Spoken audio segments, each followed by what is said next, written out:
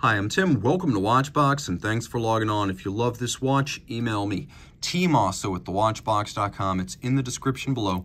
It is your purchase and pricing email question line for buying this or any watch you see on any Watchbox platform. Please reach out to me directly. Email tmosso at thewatchbox.com for pricing. Today, we are discussing the original Omega Seamaster Aqua Terra Golf Edition. Generation 1 came out in 2011. There was a second generation in 2017. This is the original Aqua Terra Golf, 41.5 millimeters in diameter in stainless steel. It's a little bit bigger than the second generation. So 41.5 in diameter, 13.2 millimeters thick from lug tip to lug tip.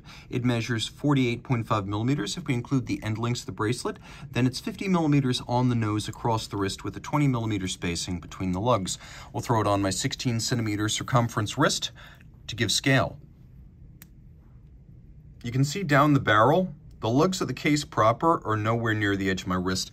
I believe you could wear this watch easily on a wrist as small as 14 centimeters in circumference with no challenge.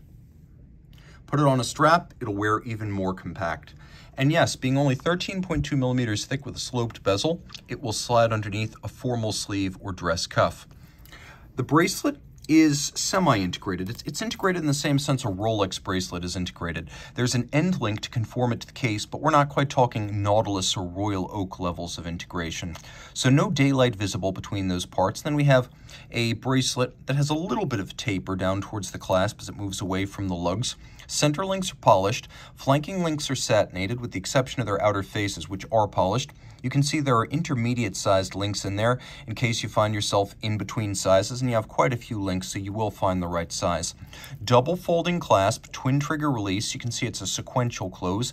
The logo closes second. To release this clasp, you have to press both triggers so it can't pop open by accident. The case is familiar to Omega fans. Since the early 60s, we've known about lyre-style lugs. So the case lugs have inward and outward bevels. You can see them here. Inward satinated, outward polished.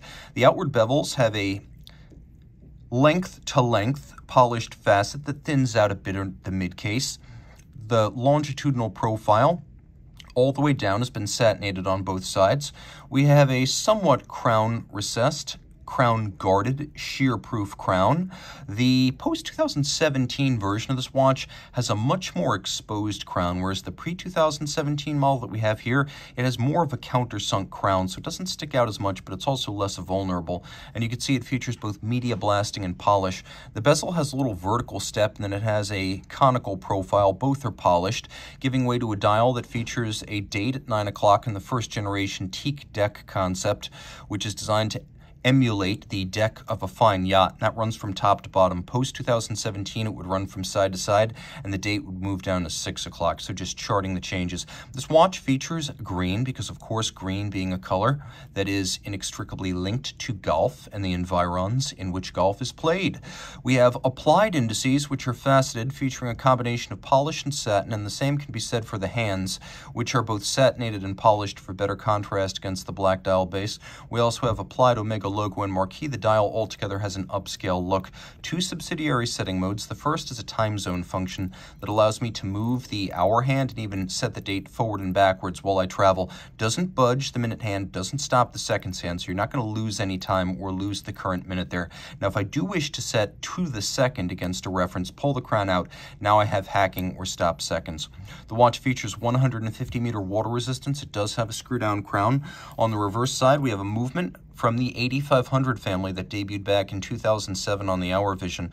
Twin barrels, 60-hour power reserve, bidirectional automatic winding. The benefit of two barrels isn't just a longer power reserve, it's a more even torque release. So really, from maximum wind right down to the last few hours of power reserve, you get very even torque to the escapement for consistent timekeeping. That's the real advantage of two barrels. We have an anti-magnetic silicone hairspring along with balance staff, balance, and escapement. So these are effectively amagnetic. And we have a full balance bridge with a free-sprung balance for shock tolerance, all this pivoting on 39 joules. It is a COSC certified Swiss chronometer, and it features the tri-level coaxial escapement. If you look carefully, you can see that there's a little secondary bridge under the balance bridge. There's a little secondary bridge for the escapement, so you can actually see the coax if you get close. It's a double impulse, direct and indirect impulse tangential contact escapement. So rather than the sliding friction of a standard Swiss lever, George Daniels, who created this system for Omega, initially he created for anyone who would use it, but Omega was the only one that had the courage to adopt it, adapt it, and develop it. The idea here is that with that tangential contact, you have less friction, which improves power reserve, improves chronometry, and extends the intervals between servicings. Another important fact that I should mention is that it has an odd beat rate of 25,200 vibrations per hour. I used to think this had to do with the coaxial escapement. In fact, it is a group-wide swatch group beat rate for silicone hairsprings, so that's kind of fun to know. Reach out to Team Mosso at thewatchbox.com for purchase and pricing details. And in case you're wondering, how is it loomed? Loomed quite well, in fact, with all three hands luminescent and visible. Reach out to Team Mosso at thewatchbox.com for pricing.